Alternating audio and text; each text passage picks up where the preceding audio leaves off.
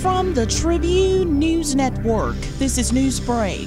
I'm Krishna Russell. The Office of the Prime Minister has defended Cabinet's decision to allow re-engaged retirees to receive a salary and their pension, saying the process will be selective, merit-based, and infrequent. 2 retired civil servants have already been re-engaged, the OPM said in a statement. The statement came after the Tribune reported that Cabinet, according to a leaked memo, has changed the official policy of the Minnis administration that prevented returning retirees from receiving a salary and a pension.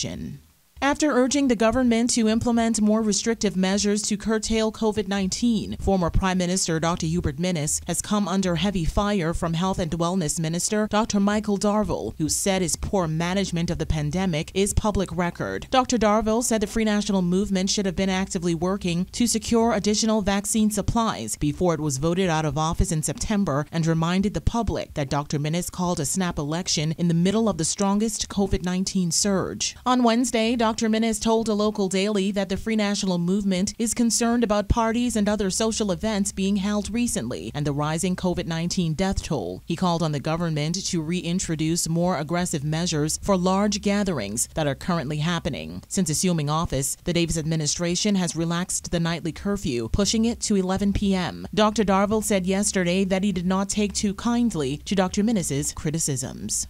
Prime Minister Philip Brave Davis promised his government will bring change to storm-ravaged Abaco, and said a plan to rebuild 150 homes on the island is under review. Speaking at the 17th annual Abaco Business Outlook yesterday, Mr. Davis said the previous administration neglected Abaco and Grand Bahama in the 2 years since Hurricane Dorian ravaged those islands. He said his government is committed to bringing change and thanked Abaco residents for electing both of the Progressive Liberal Party's candidates to represent them. He said the government has extended the Special Economic Recovery Zone order, which will allow those impacted by Hurricane Dorian to import vehicles duty-free, no matter where they currently reside.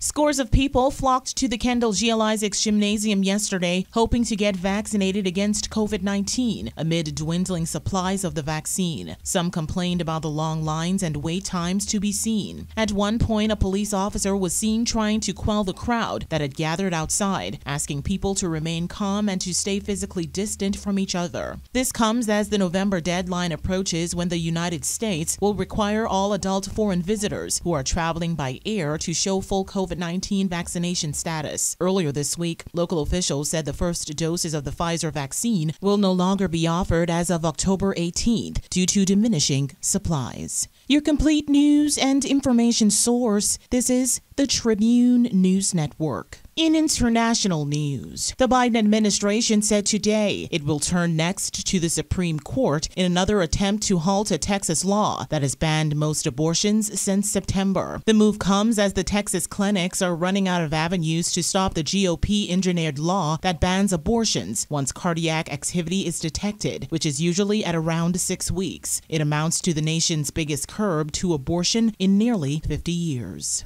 A teenager in Liberia who became a national hero after finding $50,000 and returning it to its rightful owner said he will meet the country's president next week. Emmanuel Tulo said he has been invited to meet President George Weah on Monday. Tulo dropped out of school in the 7th grade to run a taxi service with his motorcycle to make money to help his family, he said.